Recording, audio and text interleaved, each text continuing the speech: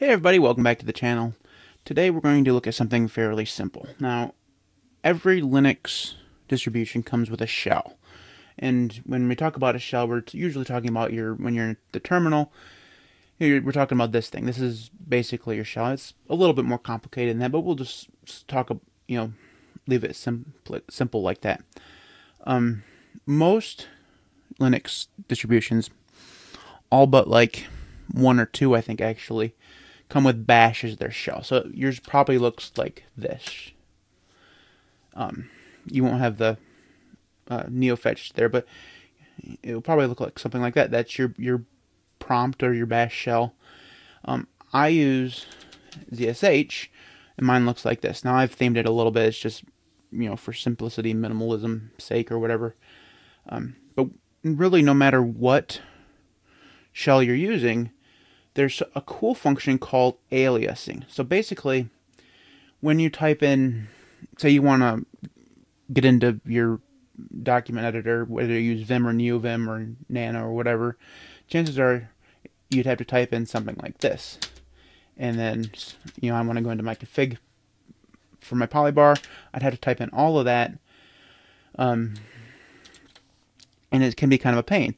Or you might have to type in same thing if you want to do like into your i3 config.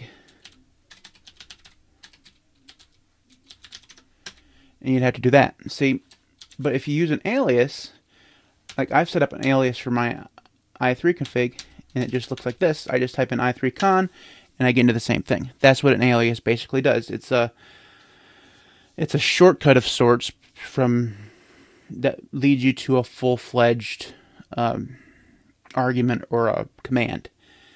So the question is, how do you set up an alias? This sounds really cool, right? So in order to do that, you'd want to go into either your bash rc file, which will probably look like this, or you want to, if you're using ZSH, you want to go into your ZSH rc file, .zsh rc file, and it will look like this. Now,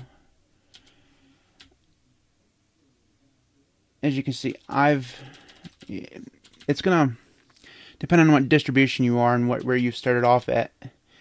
It will look a little bit different, but basically what the ZSHRC does is it provides the base level arguments for what your shell looks like, what your prompt looks like, and so forth, and so on. And as you can see, I have a whole bunch of aliases here that I've set up that allow me to save time not having to type in things. So specifically, like I have this update one here. So I type in update, and really what that's telling ZSH to do is really to run this command here, sudo pacman-syyuu and nya and so on and so forth. That basically just updates my system completely without me having to do anything other than enter my root password.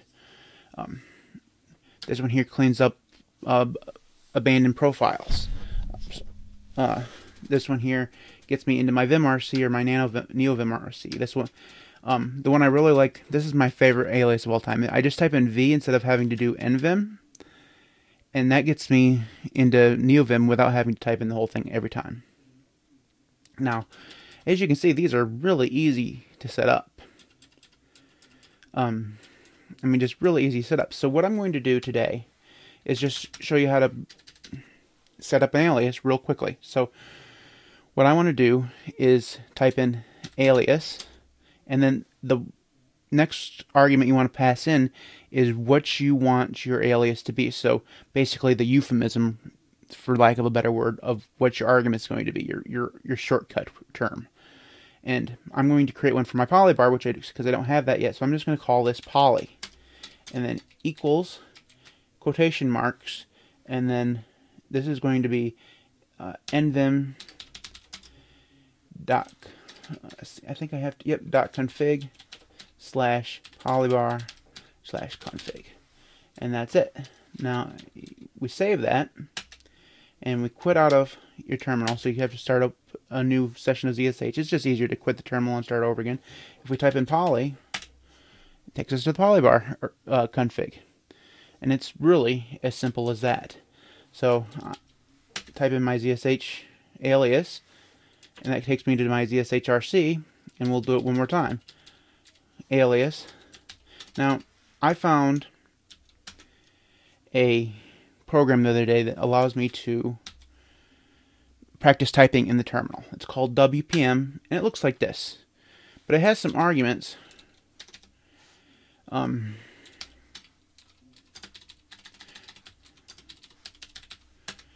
And it allows me to, pass in a stats file. So the argument would be like that. I don't really want to type that in every time. So what I'm going to do is copy this and then go into my ZSH file. Oops, I've already got that open. And type in alias. And then type in WPM equals, and then that thing I just copied. Apparently it didn't copy. That's okay. Oops. See if it's there. It is there. There, okay. And then that'll allow me to use WPM with this flag instead of having to type that in every time. So we write this and we do WPM, and that gives us gets us into the program, but using that stats file, so it keeps track of how fast I type, which I'm not going to show you how I do because I suck at typing fast with an audience. Anyways, that is alias. Now there's another thing, real quickly. Let's see if I can show you this. I'm not sure if I have one set up. These things are called functions. Okay, and a function is a little bit different. Basically, what a function allows you to do is you could theoretically write yourself a little bash script or ZSH script that would work similar to how an alias works. So this one here sets my wallpaper. Now this leads to another script, but alternatively, you could create a function called, hit the page up button, function, and then squirrely brackets,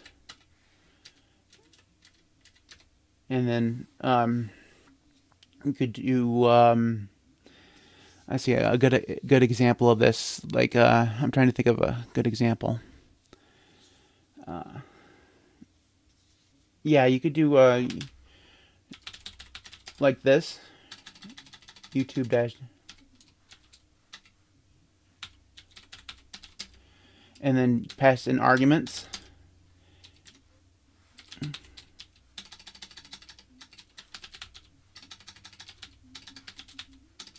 If I can type,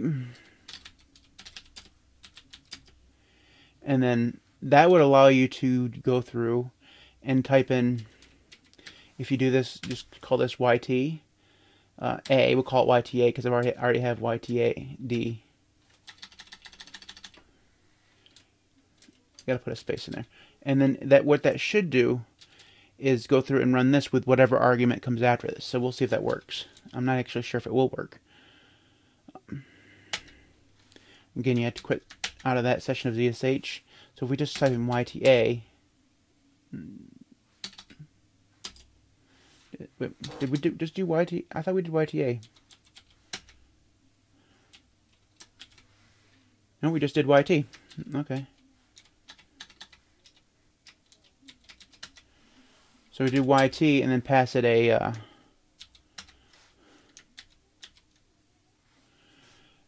song or something. I don't know.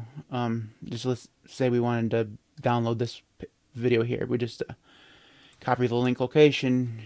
Go back to here, copy that, and then type that.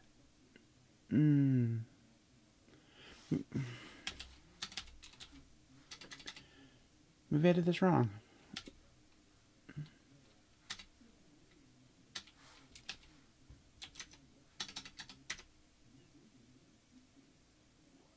Maybe I got the YouTube DL. I'm a dumbass.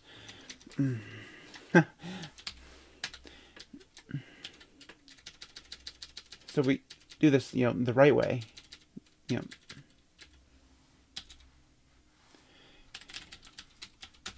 That's better. Now, if we do YT and then this, yeah, I might have passed the wrong error. Anyways, obviously I'm not using it YouTube DL correctly. But you could put in any argument there you want, and that's a function. What's different is that functions are more for scripts and things that you want to have a flow to them. So you could put multiple arguments if you wanted to, or even lead directly to a script. Whereas an alias is for a specific bash or ZSH command. And that's really it. They're very, very useful. Like I said, I have a ton of them set up. I have these here for word sprints for when I write. C is for clear, because everybody knows that you can press Control L to clear, but it's much easier to just press clear, or the letter C, and that works for me. It's basically about saving time. So anyways, that is alias, and just a brief look at a function that actually didn't work. Mainly because I'm pretty sure I did not use these flags correctly.